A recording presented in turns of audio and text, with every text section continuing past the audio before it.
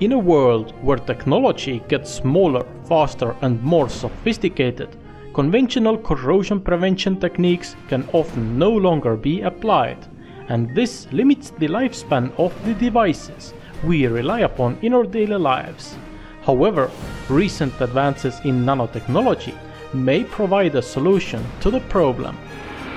Hello, my name is Maido. I'm a material scientist specialized in corrosion and nanotechnology, and the goal of my research is to develop novel methods for the protection of small size and high precision details against corrosion. And here's how it's done in our laboratory. You might remember the futuristic molecular synthesizer from Star Trek that provided Patrick Stewart with a cup of Earl Grey.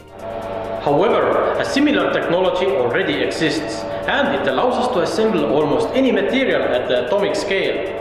This method is called atomic layer deposition, and it is based on self-limiting reactions that take place in a modern reactor like this. The greatest advantage of this technique is the possibility to evenly coat even the most sophisticated substrates with a chemically resistant layer that is less than 100 nanometers thick.